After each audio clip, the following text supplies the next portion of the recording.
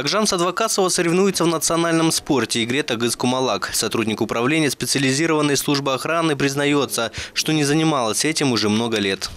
В Тагыз-Кумалак я последний раз играла, когда училась в школе. Это было 10 лет назад. Вот спустя столько лет я опять села за эту игру. Оказывается, ничего не забыла.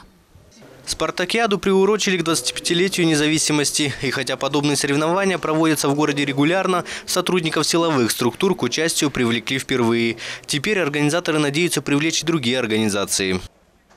Вы сами были свидетелями. Мы вот недавно проводили по летним, по зимним видам спорта президентское многоборье среди государственных служащих. Теперь решили охватить и силовые структуры для того, чтобы пробудить желание к занятиям видом физической культуры и здоровый образ жизни, ведение здорового образа жизни.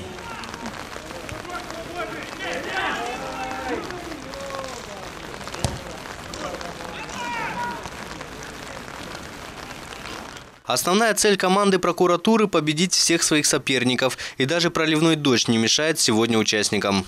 Дождь, конечно, не помеха. Это игра, футбол, играет в разные времена года, и зимой играем. Поэтому я думаю, это наоборот хорошо. В ходе спартакиады, помимо традиционных соревнований по мини-футболу, волейболу и теннису, выбирают лучших и в перетягивании каната, казах-шакурец и других национальных видах спорта. По итогам 5 дней состязаний выберут не только лучшую команду, но и лучших игроков. Их поощрят грамотами. Сергей Баданин, Светлана Лебедева. Новости Темиртау.